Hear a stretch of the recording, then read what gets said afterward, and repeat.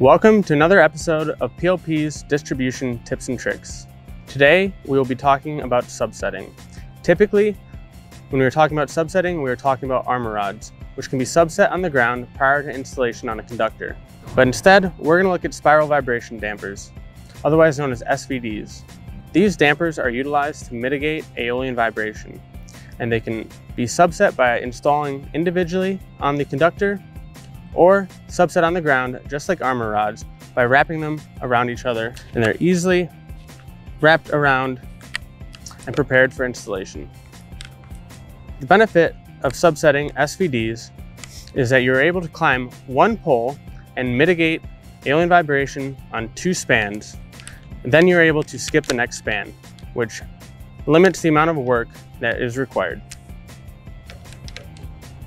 To install, you simply wrap the SVDs on the conductor.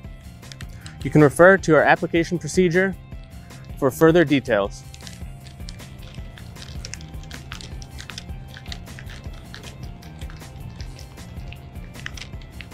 When you get to the end, make sure to snap the rods into place.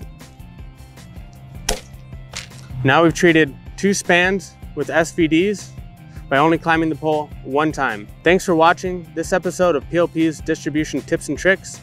Be on the lookout for more soon.